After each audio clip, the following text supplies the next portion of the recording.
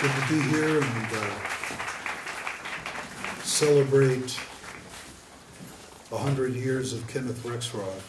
This evening is very simply a respectful look at contributions Kenneth Rexroth donated to the world culture by those of us who knew him, were influenced by him, mentored by him, and even those of us who were inclined to just accept what he contributed to our lives with his life and his work.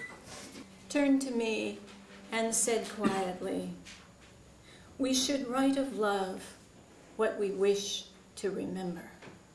For from it much else flowed. He prayed from the Latin breviary. I remember you in Kyoto, where you wanted to die, before crossing the Pacific to California. There was a guy with a bag of groceries heading up the hill, and I said, "Papa, that looks exactly like that guy on the album cover, Kenneth Rexroth." You were really a man, just like all of us. I fell in love with you, Athos, long ago, when you were still an ungainly little girl. And the peace.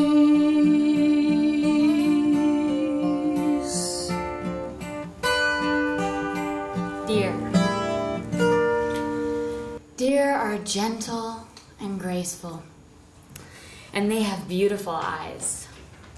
They hurt no one but themselves, the males, and only for love.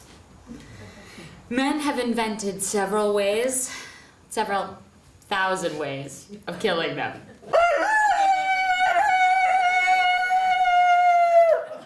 I read poetry to jazz because I like to. I like poetry. I like to read to people. I like jazz. Said he was at a taco truck one night, watching the chef cut up the carnitas for tacos. He said that energy and that precision and that power reminded you of my performance. I am a man with no ambition and a few friends, wholly incapable of making a living, growing no younger, fugitive from some just doom, lonely, ill-clothed. What does it matter?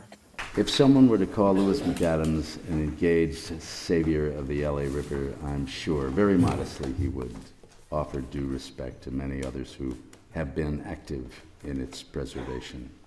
Most of the world's poetry is artifice, construction. No one reads it but scholars. After a generation, it has grown so overcooked it cannot be digested. The evil of the world covets your living flesh. The ache, the heart is never well, the incurable pain, the iron warp of time, the shrinking web of life, the gray, unquiet ocean, under uninhabited fog, the roar which always begins and is never still, which nothing will ever stop. You mentioned Doran Robbins being part of the production team that brought Third Rail into being. Doran Robbins is diametrically opposed to everything politically evil and rotten and incontinent and corrupt in this country. Poor Eli Jacobson. There are few of us now, soon there will be none. We were comrades together. We believed we would see with our own eyes the new world where man was no longer wolf to man, but men and women were all brothers and lovers together. Believe in Christmas and birthdays and Easter rabbits. Believe in all those fugitive compounds of nature, all doomed to waste away and go out. Always be true to these things. They are all there is. Never give up this savage religion for the blood-drenched civilized abstractions of the rascals who live by killing you and me. And all the birds of the deep sea rise over the luxury liners and scream, "You killed him, you killed him, You in your goddamn Brooks Brothers suit, you son of a bitch. Kenneth Rexroth. Thank you. Good night.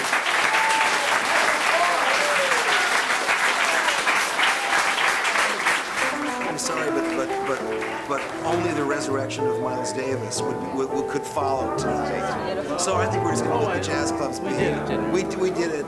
We did it like Roy Haynes. We did it,